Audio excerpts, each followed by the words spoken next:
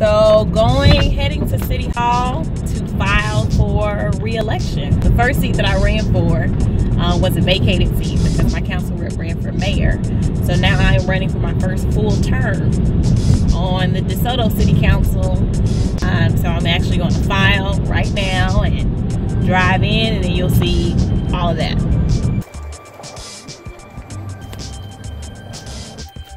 That's the government building. Walking in.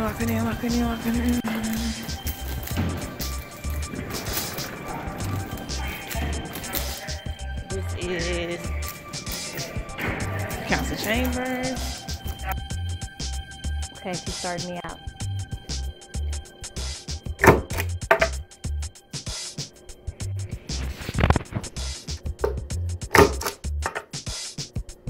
And I signed the fair practices, the code of fair campaign practices. Yes, this is an optional form, and you have elected to sign the code of fair campaign practices.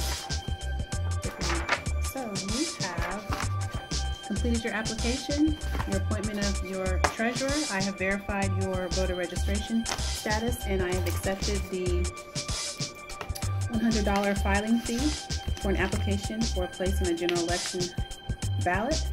Election will be May 2018. Ms. Candice Quarles, you are officially a candidate on this election. Awesome. Thank you. Thank you.